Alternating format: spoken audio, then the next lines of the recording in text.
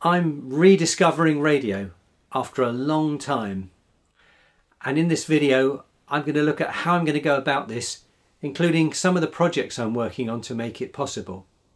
I hope you'll be interested too, and I'll make a video about each one as I go along. To start with, I'm looking at this Kenwood R2000 receiver which I bought last summer.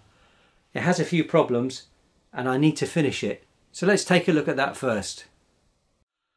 Unfortunately, the display was broken in transit.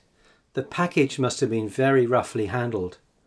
The display is a vacuum device, so it works with quite high voltages that are very different from those we use with more modern displays. I've figured out how to take the display data from the board and make it work with modern 7-segment LEDs. Let's take a look inside. I've soldered wires to the PCB in place of the original display and taken out the connections from each grid, the digits and the heater supply to a breadboard. You can see it working here. As I move the frequency control, the numbers change. Each digit and each grid requires its own circuit, and very soon I'll make a video about how this works and hopefully be able to show a completed communications receiver with the display properly integrated. To go with the receiver and to maybe get back to making contacts, there are some other projects to follow up on. I'm going to need an antenna and some sort of antenna tuning. So last summer I bought this Unun which came with 2 lengths of antenna wire. It takes the signal from a half-wave antenna and through the transformer gives an output impedance of 50 ohms for a coax connection. Soon I'll be fixing this up so I can work properly with the receiver and other gear. I've experimented with 3D printing some fixings and insulators, and I'm buying a new ladder so I can work really safely at roof and tree height. I've also been rediscovering how to make up connecting leads, including how to crimp these BNC connectors and how to fit these SO259 and PL259 plugs and sockets to coaxial cable. I've bought a small SWR and power meter, and I'm looking forward to having a solid antenna set up soon.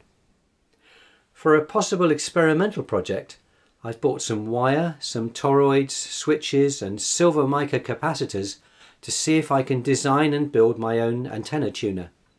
I drew up a schematic some time ago and I'm hoping to get back to that project soon. Now let's take a look at a couple of kits I'm working on.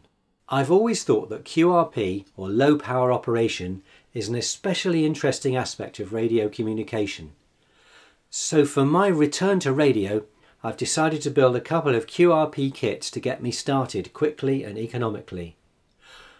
One of them is this QRP Pixie, which is a well-known and popular kit transceiver.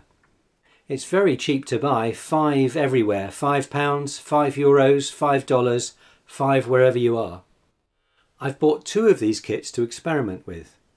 I've obtained some extra crystals so that I can build the second one with switch frequencies, and I'll make a 3D printed housing for it, add a power switch and probably wire the connections differently.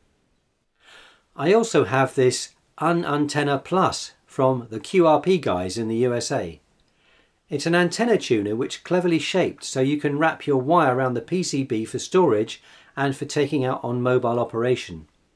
I've started making this and wound my first coil for a long time. That was a success and I'll be pressing ahead with this straight away. After that, I hope to be building a QCX 5 Plus transceiver from QRP Labs. It's on order and I'm waiting for it to arrive, and I've also purchased a QCX Mini kit. These are single band transceivers. They look amazing and I'm really looking forward to getting them soon. I'll put links to all these kits in the comment section of the video. I'm going to be really busy in the next few weeks, finishing my HF receiver, putting up an antenna, making QRP kits, all leading back to rediscovering radio. So thanks for watching. I'll be making more videos about each project as I go along, and I hope you'll come back and watch them and be interested too. Now I must press on and work out what I need to do next.